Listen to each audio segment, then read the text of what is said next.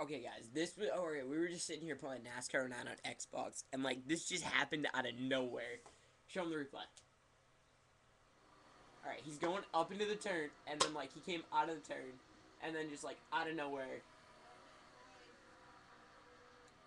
he just hit right there, and like out of nowhere, he just like flips up in the air.